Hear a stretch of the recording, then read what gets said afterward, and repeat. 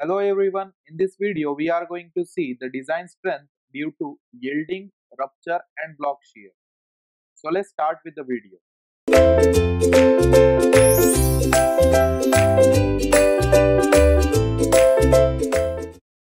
See what these terms are: yielding, rupture and block shear. These are nothing but the types of failures in tension member. How a particular tension member can fail, that is what it indicates. So the first type of failure is your cross section yielding. Now, what is cross section yielding? As the name says, for example, let us imagine that there is a plate here.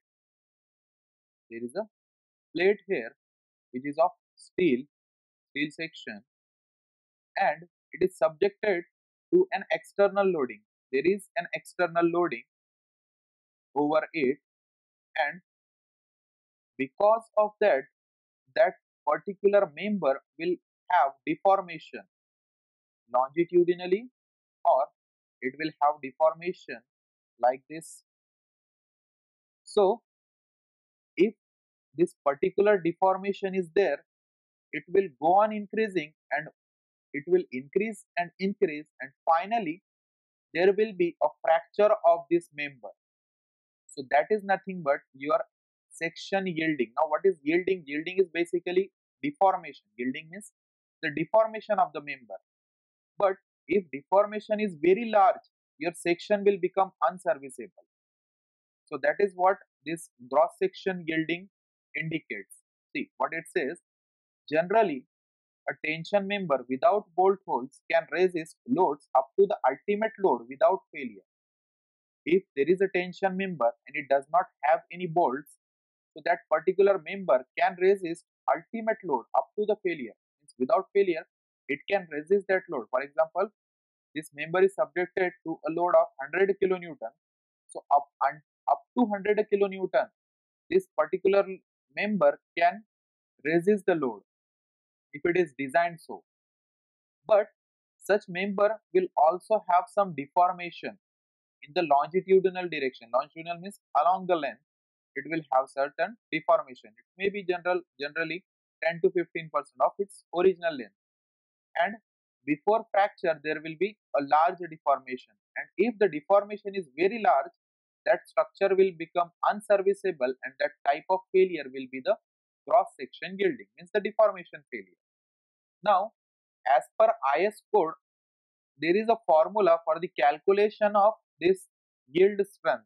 So it is given by TDG is equal to AG into Fy divided by gamma m0.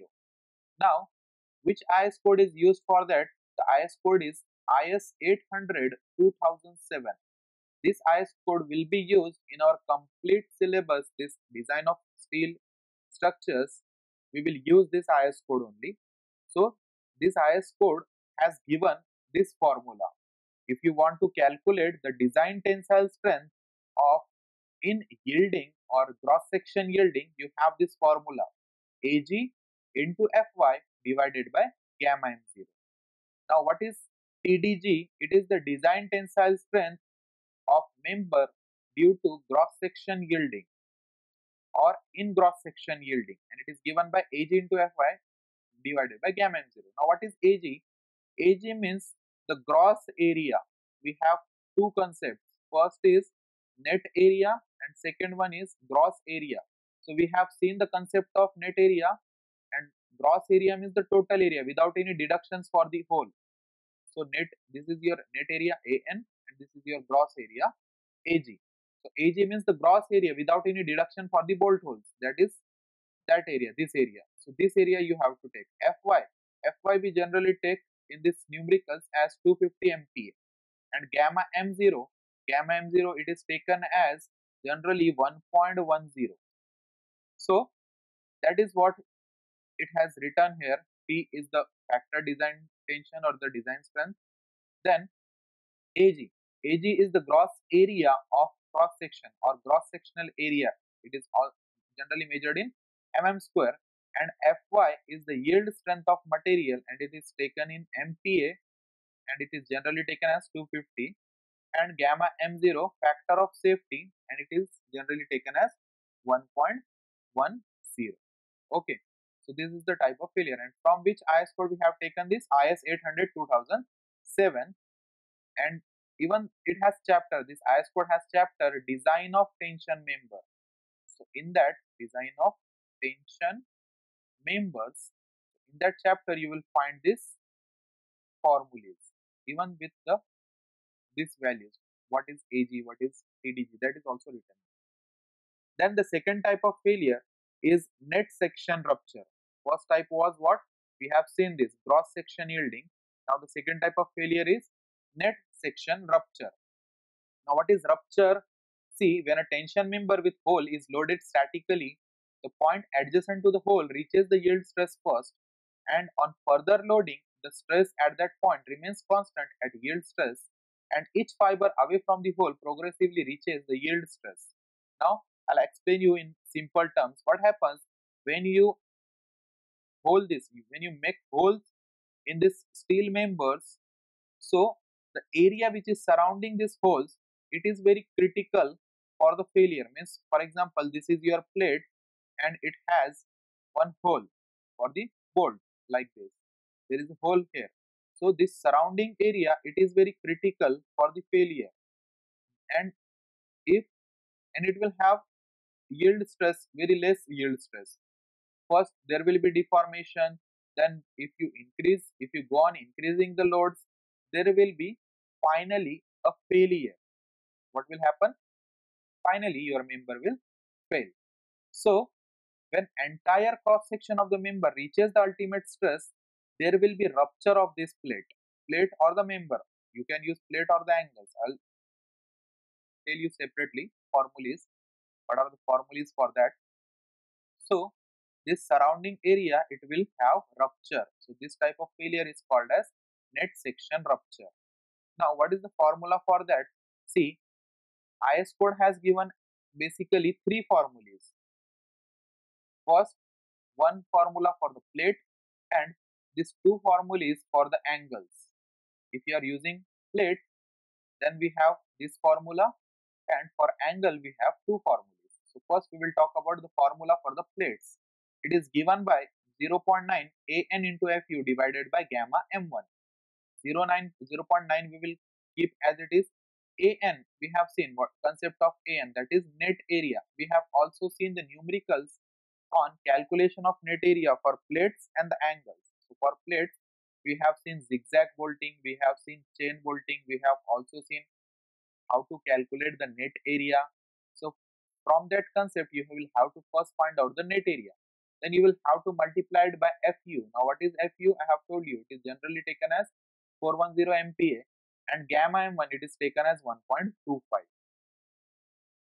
See, this is also given here. Gamma m1 is the partial safety factor for the material, TDN is the design strength in fracture, AN is the net effective area or net area, and Fu is the ultimate strength of the material in MPa.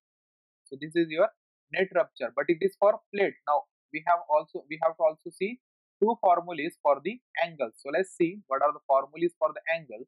See, the tearing strength of the angle section connected through one leg is affected by shear lag also, and the design strength TDN is governed by tearing at net section of the member, which is given by like this. See what it says. In simply, you have to remember, actually you will not have to remember this formula, because in exam also this IS code is allowed.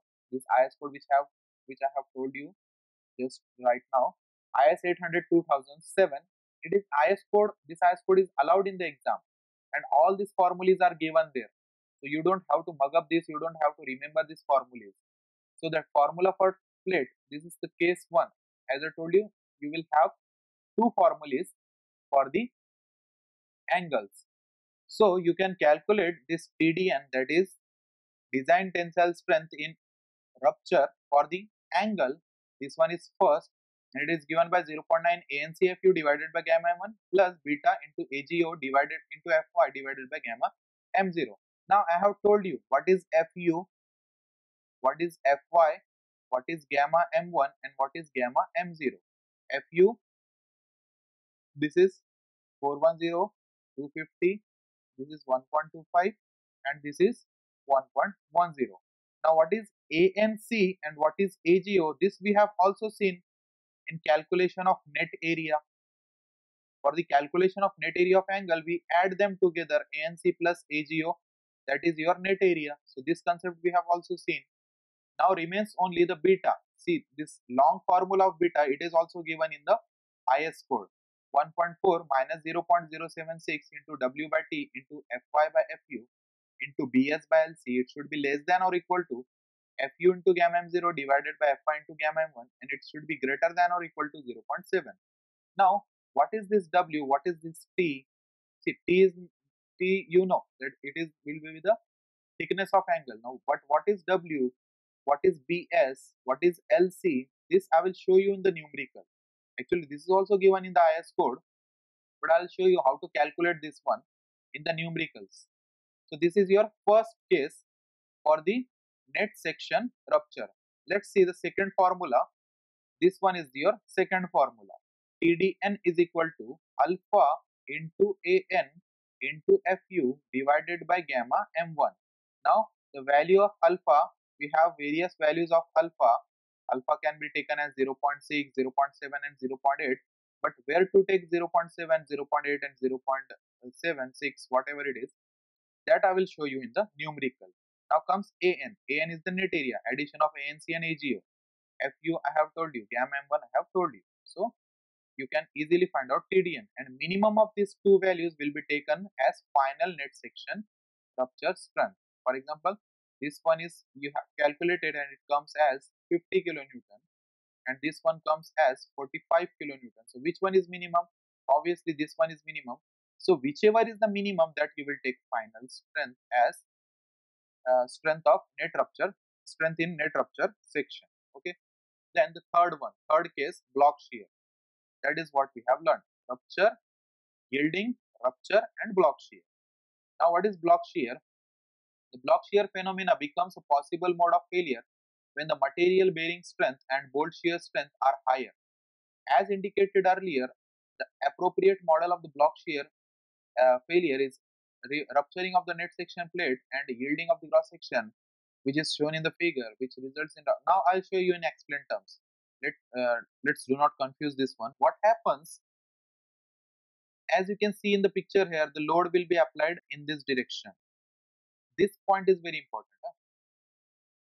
The block shear phenomena becomes possible when material bearing strength and bolt shear strength are higher.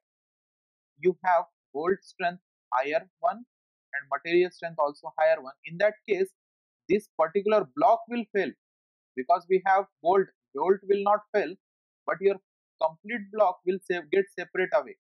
And this separation of complete block away from this, because of the application of loading, after the application of loading, that will be the block shear. As the name says, complete block will get separate out and the type of pattern will be like this. So that type of failure will be block shear failure. Now comes the question, what are the formulas for that? Even for this also we have two formulas. So let's see what are the formulas. First one is, actually it is denoted by TDB. Okay. First one we have seen, yielding, it is denoted by what? TDG. Rupture, it is denoted by TDN. It has two formulas for angle and one formula is for plate. And TDB, it also has two formulas, TDB1 and TDB2. So out of this all value, which one is minimum, that will be your final strength. That will be the final strength of your member. I'll show you. For the formulas, it is AVG into FU divided by root 3 into gamma m0, and again this formula is also given in the IS code. So plus 0.9 ATN into FU divided by gamma m1. This is one formula, and another formula 0.9 AVN into FU divided by root 3 into gamma m1 plus ATG FY divided by gamma m0. Now comes the question, what is this AVG, what is this ATN, what is this ATG, and what is this AVN? So these four values, AVG, ATN, AVN and ATG, these formulas, these four terms I will explain you in numerical. It is very simple to calculate these four values. I'll show you and it will be definitely fitted into your brain. Without that, I will not go further. So these four values you can easily calculate. and how you can calculate that I'll show you in the numerical. So let us assume that first you have calculated the TDG, which we have seen in the first slide, and you calculated it as 70 kilonewton. Just for the example I'm saying, TDN values, let us assume that it is angle only, so we will ignore plate value, we will not calculate that. Only two formulas we will consider, and we have calculated one is 65 and another one is 72, and TDB1 we have calculated as 63, and another one is, let us assume that it is 75. Okay, now TDG it is 70, so this one is okay. Out of these two, which one is minimum? TDN 65 is minimum, so TDN will be 65. Out of this, which one is minimum? 63 is minimum, so 63, all right. So which one is the final? Which one is the minimum one? Which one is the minimum? This one is the minimum. So this one will be your final strength and it will be denoted by TD. So this is your final strength, minimum of all these values. So this we have to also solve in the numerical also, that if you don't understand this concept, it is very easy. I'll also explain you in the numerical also. So this was the video on concept behind design strength due to yielding, rupture and the block shear. Thank you.